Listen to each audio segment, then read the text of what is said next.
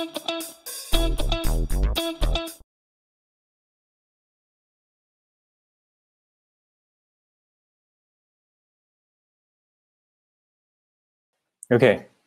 let's get started. Welcome joining us. I'm Jianxia. I'm Apache Geode committer. Today I'm going to share with my experience about Apache Geode. It's about improving the performance of Apache Geode persistence recovery. So here's what I'm going to talk about. First, I will introduce what Apache Geode disk store is and how persistence recovery works. And then I'm going to talk about the performance improvements of persistence recovery I've done. It's avoiding lock contention and introducing parallel disk store recovery. So Apache Geode offers a low latency and high concurrency data management solution. It has database-like consistency model and the shared nothing architecture. It's more than the cache. So on the screen, you can see a screenshot from the official Apache Geode website. It shows some of the features that Geode has. So there are application and partitioning of your data. You can persist your data into the hard drive and offers superior performance, and your data is in memory. In addition to in-memory data, you can persist your data to disk. It offers function execution and transactions and OQL and event processing and clustering. And you can you do one replication across different geographic locations. And it has the continuous query, and also different clients for different client languages. For example, Java, C#, C++, and .NET. And also it offers adapters for Redis and Memcached. I believe the community is actively working on developing new features and bug fixes for Apache Geode, making Apache Geode an even better product. So today I'm going to focus on the feature of persistence. So here's the feature about persistence. Apache Geode offers super fast write-ahead logging persistence, and it has shared nothing architecture. So the system is optimized for fast parallel recovery of nodes or an entire cluster. Let's look into the architecture. So here's the overview of the architecture of Apache Geode persistence. On this picture, you can see a number of cache servers, and we can see that we can horizontally scale the number of cache servers. And also for each cache server, we can attach a hard drive or a disk that, in addition to the in-memory data, we can persist the data into the hard drive. So that in the event of a node failure or even a cluster failure, we can efficiently and fastly recover data from the hard drive. So let's zoom a little bit more into the cache server, see what's going on in the cache server in terms of persistence and recovery. Let's look into the cache server. So in the cache server, there are a number of regions and a number of disk stores. The regions can be replicated or partitioned, and the region is essentially a distributed hash table. So you can imagine that the regions has the keys and values, and each cache server has a set of disk stores. A region can have a dedicated disk store, or some regions can share the same disk store. And the cache server is a Java process. Outside the Java process, the disk store persists the data, the region data, into the operating system file system. On the file system, on the bottom two boxes, you can see there are two set of files for the disk stores. We call them oplog files. Oplog stands for operation log. You can see in the directories there are files with extensions KRF, CRF, and DIF. So the KRF are the files that stores the keys and offset for the values in the CRF files. And the CRF files stores the operations of the entry create, update, and invalidate. The DI file stores entry delete operations. So those are the files that stores all these region operations. And during recovery, the cache server will read the data from these files to rebuild the region in memory. So let's take a look at the startup process. So during startup, entry keys from the KR files are loaded before entry values in the CI files. This is the performance optimization Geode has, so that we can recover the cluster as fast as possible. And once all the keys are loaded, entry values are loaded asynchronously. Now, it's a time to talk about the performance of persistence recovery. Since Geode offers superior performance for the applications, so we'll always seek ways to improve the performance. In this case, this is a performance for persistence recovery for a cluster or for some nodes. So we're doing some persistent recovery tests for a whole cluster. We're doing that on the Geode Cloud, on the Google Cloud. So on the Google Cloud, we have chosen some Google VMs, which each has 16 vCPUs and 128 gig memory. And each VM also has a 200 gig SSD hard drive. So we start with a small cluster, one locator and 2 servers, and then we can scale up to, for example, 70 servers. We start from small scale first. And for the data, we have partitioned the redundant persistent regions with 2 billion entries. And each region key is of size 100 bytes. And we keep the default values for the out-of-box Geode configurations so that we can fix some of the configurations and tune the others. Now, how do we measure the performance? We measure performance using a very simple metric, the cluster recovery time, meaning the time the cluster takes to recover the data from the hard drive and until it's ready to serve the client requests. So here's what we have observed. We have loaded data into the memory first, and the data are balanced among the servers. And then we shut down the servers and restart the whole cluster. So we expect that because the data is balanced among the servers, so we expect that each server takes a similar amount of time to recover. But according to the figure on the screen, you can see that there are 4 servers, and each server takes some time to recover. And most of the server takes about 700 seconds to recover. For example, server 1, server 3, and server 4, they take about 700 seconds to recover. But server 2 takes a longer time. Server 2 takes about more than 1,000 seconds to recover, which is 50% longer than the other servers. So there are some outliers in this case. And Geode cluster has to wait for the slowest server to recover in order to serve the client requests. So in this case, the whole cluster would take about more than 1,000 seconds to recover in order to serve the client requests. So what happens under the hood? There are multiple ways to investigate. Let's start from the log analysis. So for the Geode cluster, each server has its own log.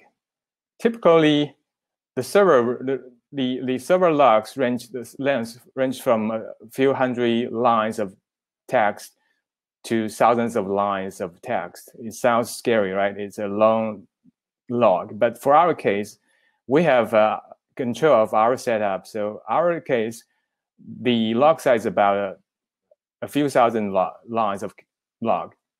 And there are some tips to analyze the logs. For example, typically I will search for some suspicious strings, for example, exceptions, whether there's any exception in the log, or stack traces in the log, or search some keywords in the log level, for example, warning, severe level, log level. So these are the tips to analyze the logs. Also, in Geode, there is something called thread monitor, which is a feature that reports stuck threads in the server. So let me show you an example. Here's a screenshot of the thread monitor. You don't have to read every line. Here, the screenshot just give you an impression of what a thread monitor looks like. You can see that it's a stack trace.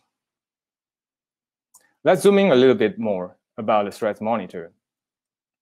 So I've minimized these lines of the stacks that is not interest to us at this point of time.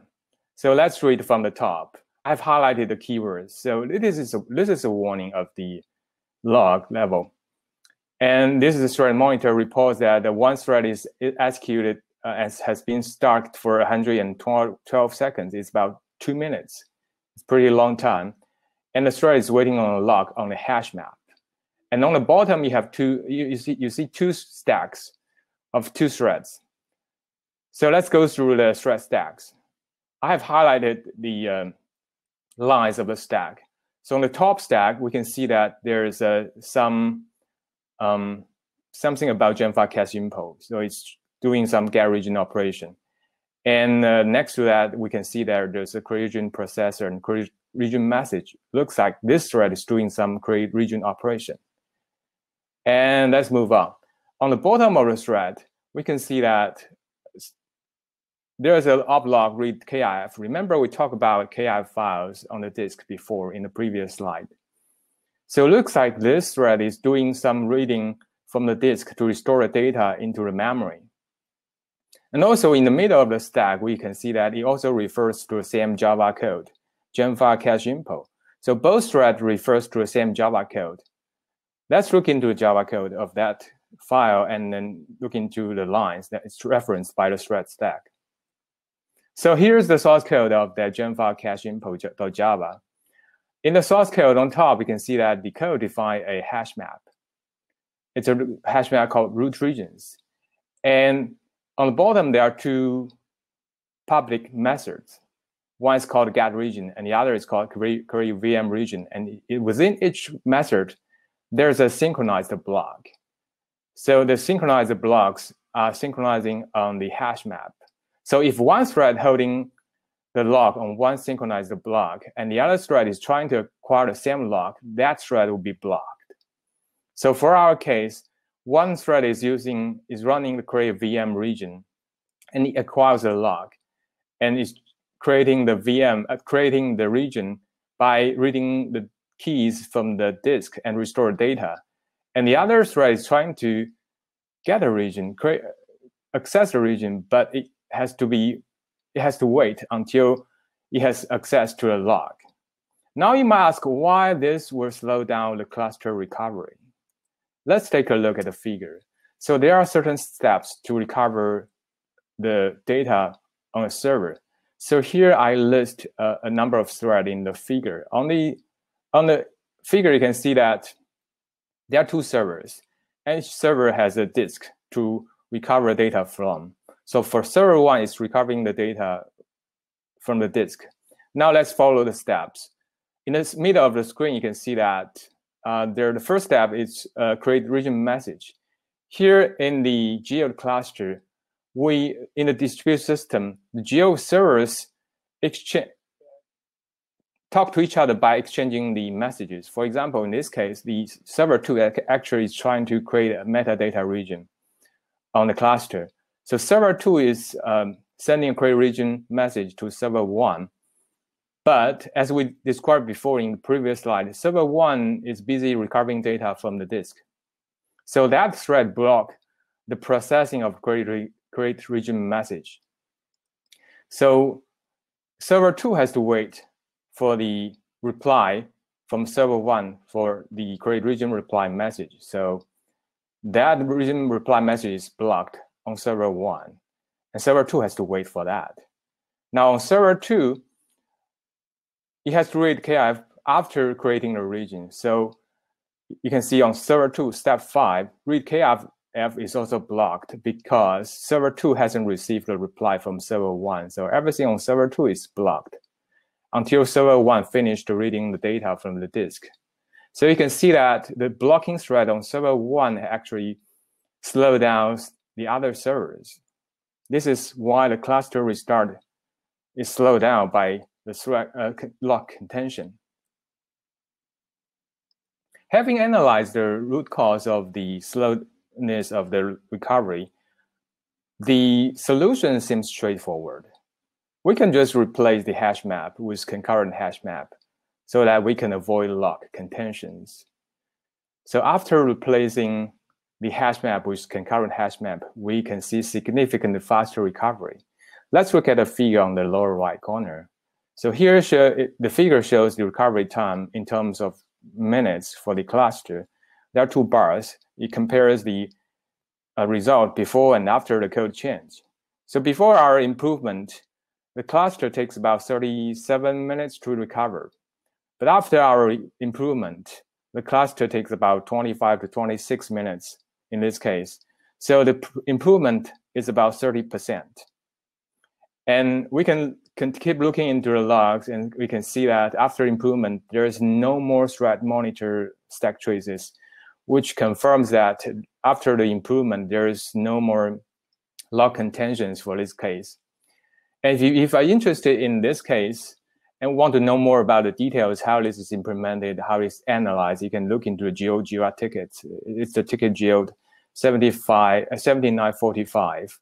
So that ticket will show you the analysis and also refers to a pull request of the code on GitHub.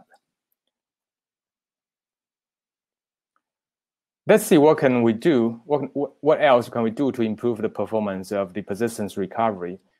So what we have improved so far is that we have done a single region recovery with single disk store.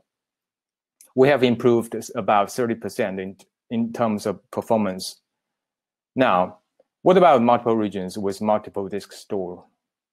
So multiple region is more realistic in the real world, right?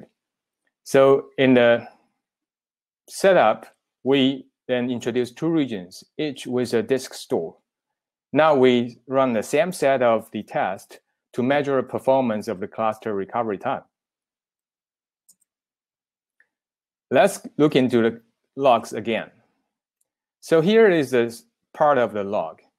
In the log, there are quite a few lines of text, but they are similar. So it's trying to recover some op log or operation log from the hard drive.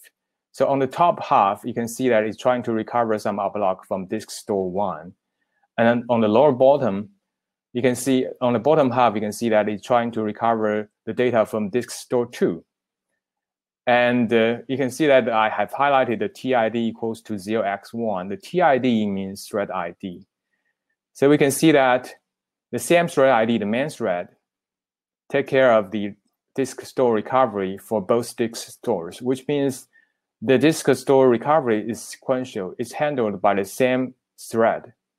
So we may think about, oh, can we improve that? Can we make it parallel so that we can improve the performance? Then let's analyze the code. Then we can search the strings in the code, the log strings in the code. After analyzing the code, we find that there's a for loop that iterates over the disk stores and restore the disk stores during the startup. So here's the for loop, and it creates disk stores one by one.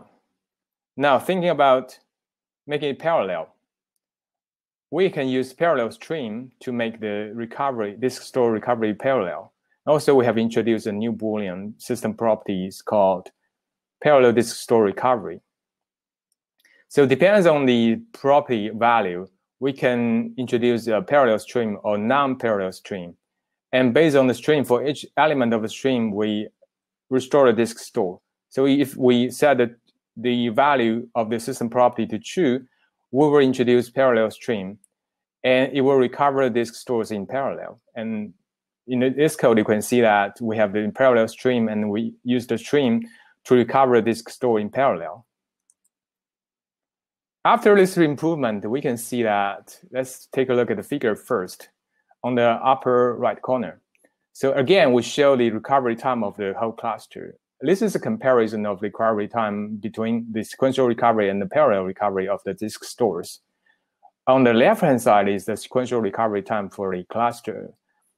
And it takes about 13 minutes for the whole cluster to recover. But after we improve that into a parallel disk store recovery, you can see that on the figure, the right-hand side, that right-hand side bar, it takes only about 6 or 7 minutes to recover the whole cluster. So we double the speed of the recovery, and we reduce the recovery time in half. Again, we look into the logs to confirm our improvement. After the improvement, if you look into the logs, we can see that there are two threads. each take care of the recovery of a different disk store. So in this case, I have highlighted that the TID equals 0x1 and TID equals 0x48. So there are two different threads, and they are taking care of the disk store recovery separately. And we can see that the recovery of the two threads are interleaving. This is what we expected. Now, let's summarize what we have done to improve the performance of the persistence recovery.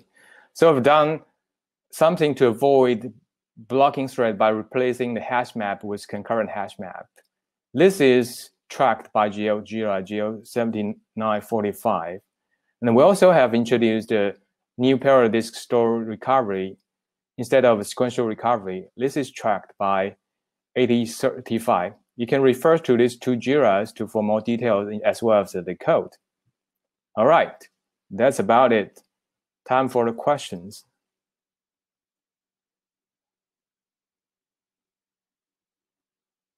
If you have questions, you can type on the chat window.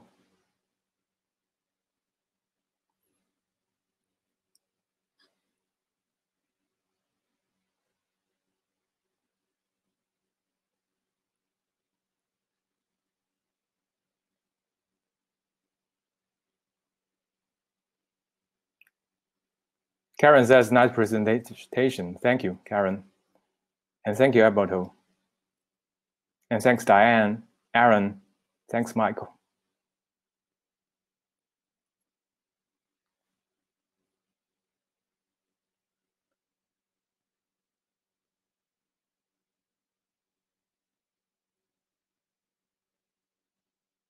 Any questions?